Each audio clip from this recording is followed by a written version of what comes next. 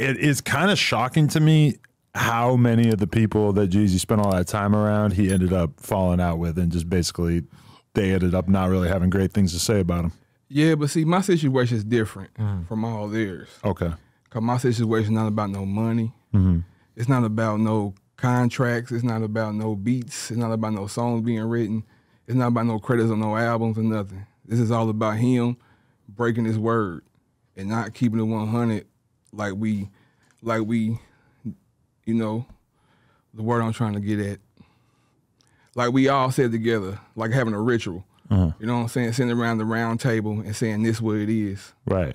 And this is what we gonna do, and we ain't breaking the code. What specifically though? Like you mean just like him referring to you as his brother, or like what was it exactly that he didn't do that you felt like he was supposed to have done? I mean, just keep it 100 with what you said. Like you broke every word into everybody. Like I was the last one there. You know what I'm saying? I was the last one there, and I left. And I left because one day we was in Miami, and see if anybody was around, like when he had the 10-year anniversary and all that, I was still with him, but I didn't go to none of that shit because we was already at odds. Really? I was already calculating my steps to get the on, you feel me? And it really wasn't that hard because I was, you know, but my loyalty was with him, you know what I'm saying? Like we did so much together, and the that we did together, I thought that shit was gonna be for life. Like loyalty was nothing. Right. When in my eyes to him now, because I wasn't there for the money. You know what I'm saying? I wasn't there for the money. Right. I was there for the loyalty and the love that I had for him, and that I had for the whole family, not just him. Like from all the Macon Boys crew, from Univille, all the homies. Like rest in peace Kingpin, rest in peace Pookie Loke. I learned a lot from being with them. Right. And, you know, they members. I'm not a member, but I learned a lot about brotherhood and having love for your brother for real. Right. And not crossing him out. Well, it's kind of crazy because it feels like to him, maybe you were just useful to him in that moment, and like, you know, he's a celebrity and he's trying to get as far as he can possibly get in his career. But to you, when he's talking about brotherhood and loyalty and stuff like that, you took that very literally, you know? Yeah, because you see these tattoos on me? Like, yeah, you got CTE all over the place, huh? All over the place, and we got these together. I didn't get these on my own, like, I'm going to go get these. No, me and him got these together. If you look on his arm, he got the same tattoo right here. You know what I'm saying? Like, so, and when we did it, that was it. Like, if this is what we doing, this is what we doing. And it's to death do us part. That's what he said. So that's my whole thing. I'm just bringing to light and letting him remember that you said this shit for life. So I'm gonna make you remember this shit for life. Right. I ain't letting up.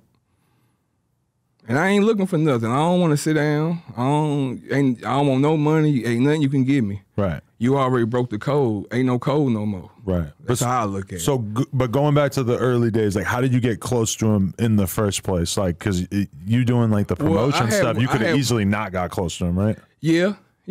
But real recognize real, man. You know, that's all I can say about that. Like, he knew when he seen me and been around me, he knew I wasn't no flaw.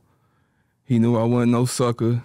He knew I was just a real could think for itself. That's why he put me in the position of Jeezy's little brother. You know what I'm saying? That's why he would send me to the bank with $300,000-400,000 and put in, or go pick up $300,000-400,000 and bring it to him, or carry a bag that got all this money in it, or have all this jewelry. Like anytime I could have $300,000 in my car, I could have went back to my city. He ain't about to come up there. A lot of people probably would have in that situation. That's all I'm saying, but I wasn't there for that. Definitely. So, okay, but how do you actually become closer to him? Like once you start being around him? I had went back to Indianapolis for a minute, and he had called me, and he was like, "Hey, I'm about to get this music shit. We about to go with this music shit. We out of here." So when you first met him, he was still kind of trying to make it happen. Yeah, when I first met him, they was still in the streets. Yeah, they was still in the streets. Yeah, because you gotta understand, BMF was still out. Right, but people always want to act like Jeezy was not like a real participant in BMF. But see, he wasn't a participant because he was CTE. He wasn't BMF. He was Meech's friend. But CTE had their own street shit going at the time. It was like a separate thing. Yeah, if you watch that interview with BMF Bull, he said it. He said Jeezy always had his CTE shit going on. Right. Because he did. That was him and Meech was just friends. You know what I'm saying? So even the narrative, they be talking about BMF paid for studio time, they paid for this. That's just lies. Like, I would never, what I got going on with Jeezy is personal, and it's not about what he did before. Because what he did before, I know is true. I know about the street shit. I seen it in my own eyes. I seen the money in my own eyes. Right. You know what I'm saying? He brought $1 million, him and Kinky B brought $1 million in cash to the Thug Motivation 101 photo shoot. They money. Like, it wasn't, you know what I'm saying? But just in general, normally we expect like rival or like drug crews in the same city to not necessarily get along. How did it end up being that BMF decided like, okay, we're going to make this guy kind of like our rapper that we're going to sort of stamp? They didn't. It was, I mean, he was, like I said, he was friends with Meech. So they was hanging out together. You know, he was, you know, y'all could put it together if you're friends with Meech and you're in the streets. You know what I'm saying? Right. So they were doing business at whatever the time, they was doing. Okay. I don't know. Right. But I'm just saying, like, they didn't have to stamp him because what meant to be is meant to be. You couldn't deny his music. They always talking about they stamped him, but what about what happened? What happened with Blue Da Vinci? Yeah, he got all the videos and all the money and all the cars. They stamping him hard. Yeah. Like, certain thing is meant to be. You couldn't deny Jeezy. So if you and Jeezy's part of your crew and you hear this music and he's slapping in the club, that's good for everybody. right. But it ain't like they were just going around paying for DJs to play the songs. When the DJ heard the shit, they had to play. Like, this shit's crazy. Right. So when Rick Ross said like you're not a member, you're just an affiliate in that one song, was it Rick Ross who said it? Is that not really an accurate description of how close he actually was to those guys? Shit. In my eyes, right now, what would you want to be? Affiliate? You right. I'm not a member. Once the Fed charges start coming down, yeah, for sure. I'll be a Thank you, Rick Ross. Thank you, Rick Ross, for that song. I don't want to, yeah, I'm an affiliate. Right. I just hang around. I ain't doing nothing. Right. Definitely. Okay, but so you go back to Indianapolis, and then he starts calling you, wants you to come back out. What, he just needed somebody else solid to kind of be around, help keep the operation moving? You know, when he called, he just said, I fuck with you. Like, I fuck with you.